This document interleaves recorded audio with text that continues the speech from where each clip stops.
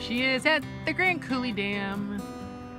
She's not liking being stuck up on that thing. Stay.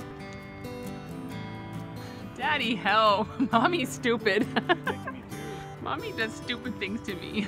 Why did she do this? Good girl.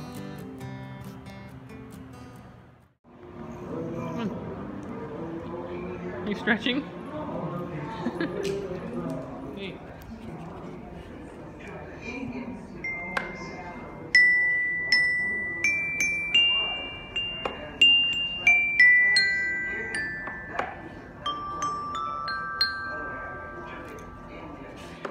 Stay off.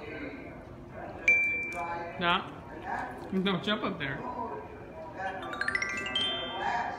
It's my leash in the way. Look at her leash, she likes it.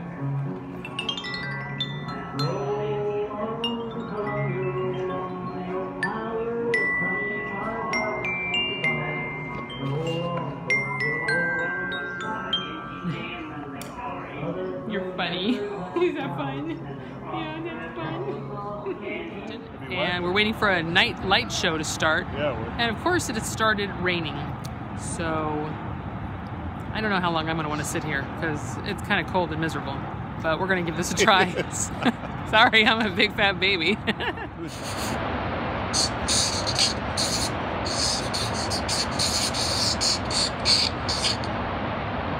And now, Grand Coulee Dam proudly presents...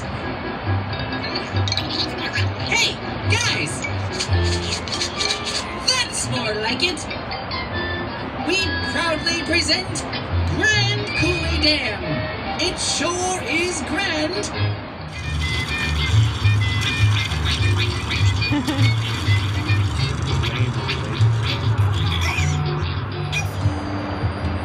Ancestors of the Confederated Tribes of the Colville Reservation and the Spokane Tribe of Indians living along the Columbia River use many resources.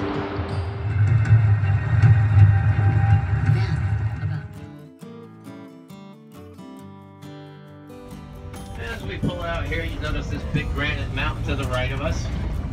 The granite stretches down about 3 to 5 miles and goes all the way to Spokane. And that's our foundation for our dam. That's a good thing because granite's a nice hard rock. And what else is good about it is our dam is a gravity dam. It's held there just by its sheer weight. And these are just our backups. If we needed the extra power, we could divert the water back down from Banks Lakes and they turn into generators. Now they generate about 314 as we can get. But if you were here about 4 months ago, we were about 80 feet lower than we are right now. And we do that on purpose. That's to prevent flood damage. This past winter, Canada